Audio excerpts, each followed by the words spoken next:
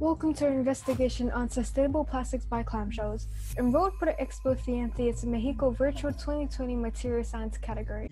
Arvin, Sophie, Jada, Matthias, and Heaton from Victoria's Shanghai Academy. Exhibit to solution by water blossoms, Chitosan Bioplastic created by local food waste, clamshells.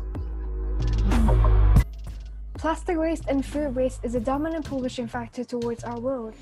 Every year, 8 million synthetic plastic waste escapes into the ocean, affecting 700 million organisms. 6 to 8 million mollusc shells are discarded by the seafood industry each year as non-edible food waste. The high consumption of clams globally opens a window of opportunity for the investigation on the viability and feasibility to create biodegradable plastics using shell waste to minimize the utilization of synthetic plastic materials for plastic creation. Our objective of the investigation is to solve environmental problems by creating a Chitosan Bioplastic, a material that we can further develop.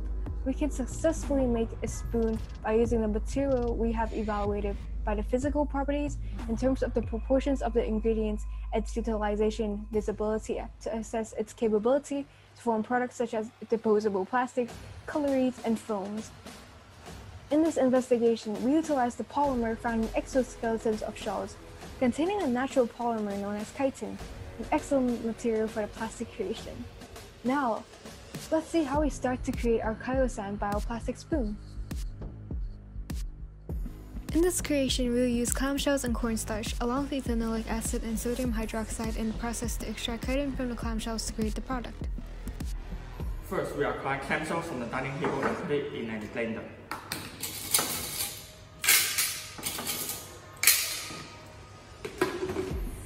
We measure the material used and electronic balance.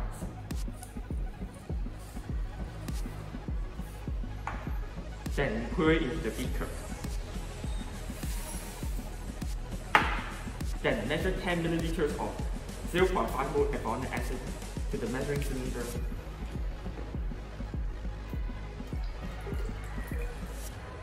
And pour it into the beaker to extract chitin, a process called chemical demineralization.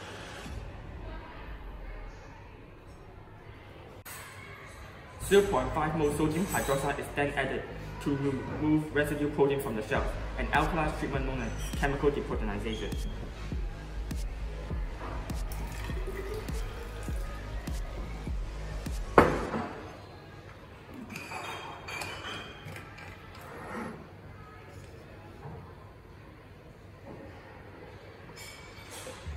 Subsequently, the calcium acetate salt's residue in Chitosan can be separated via filtration. Since Chitosan is fragile, an additional poly or cornstarch is added to enhance its frictional properties and mechanical strength to prevent it from falling apart, creating a plastic-like complex. Lastly, it is microwaved for a minute, giving activation energy to speed the formation of the intermolecular bonding in the polymer. Due to the directed endothermic energy, allowing the polymers to increase the fracture toughness. Since our ultimate goal is to apply the aforementioned procedures to produce sustainable products to be applied in our daily life, we conducted several tests to investigate the physical properties and the utilization feasibility in a commercial and industrialization setting. Tests include the fracture toughness, tensile strength, water hygroscopic behavior, shelf life of the product and duration of degradability, its ability to withstand different pH levels, and its temperature resistance. We found that using 40 grams of shells to produce the bioplastic has the highest fragile toughness, which is able to withstand a 350 gram steel plug drop from 1 meter and has the highest tensile strength. The results from the two tests shows that adding more mass of the shells form longer chains of amino and hydroxyl functional groups, giving it a stronger network of intermolecular forces between adjacent polymer chains. The stronger attractive force by bonds allow it to withstand higher forces and give it a more rigid structure. The lowest permeability from the water hygroscopic ability test is a sample from 30 grams of clamshells.